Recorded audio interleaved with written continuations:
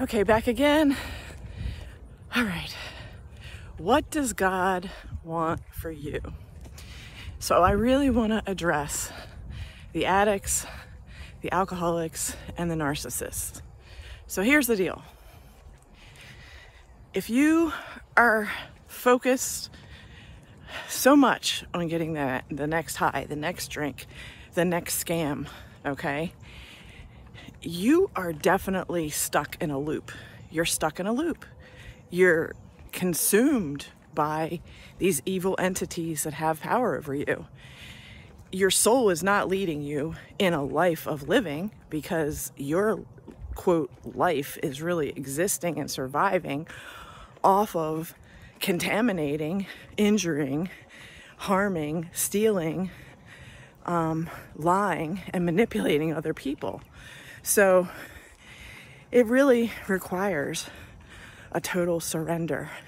And what that means is for you to make a decision, and then after that decision to have an absolute surrender of, you know what?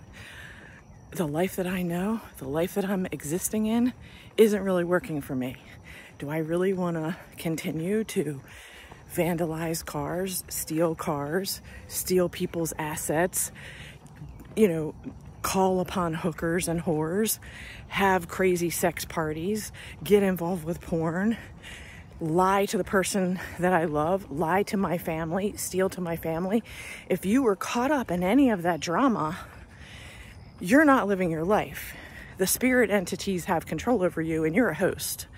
So if the soul within you can get beyond all the craziness and drama that's around you, here's my prayer for you. My prayer for you is that you get down and that you say to yourself, get down on your knees and pray to God, help me get out of this crazy situation. Help me get out of these demons and devils and entities that have a hold on me. Help me get out of this death experience. Help me get out of this grave. Bring me into life. Show me who you are, God. Show me what the cross is. Show me the truth about the cross and the death and the resurrection, and that Jesus, Yeshua, Messiah, is seated at the right hand of the Father, and that he is there for you by way of the Holy Spirit with your choice, your decision, your belief in the cross, in the death, in the resurrection, and the request for the Holy Spirit to come and live inside your body temple and to take over and to regenerate you into a new person full of life. Now, the possibility for anybody who is an addict to experience real recovery, the possibility is there. The choice, your free will, is up to you. So what you choose to do with that, I leave that with you.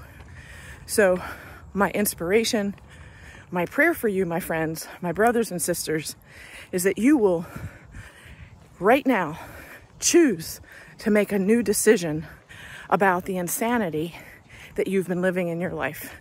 Because it's no life to live. Because addiction and alcoholism and narcissism is going to lead into three places. It's going to lead you into jail, into a hospital or hospitalization, or it's going to lead you to death. Those are the three places you're going to end up. So you might as well surrender and try on Jesus for size. And guess what? Your entire life will change. But that has to be a true, desperate surrender. So I invite you to take that surrender, to say, God, help me. God, lead me. God, show me. And for you to give up your ego, give up all your manipulation tactics, and ask God to redeem you. Because God does want your soul. God loves his children, and you are his child. But you're not his child when you're working for Satan. You're not his child when you're doing all the evil things that you're doing. God can still love you, but he cannot bless you unless you choose to want to be under God's guidance and God's authority. And that means obeying the 10 commandments and being in alignment with who God is, who he created you to be in God's image, and receiving the Holy Spirit and letting the Holy Spirit guide you and your life. And if that's not happening, my friends, then you're into some sad awakenings. Have a good day. My prayer is out to you for those who take it.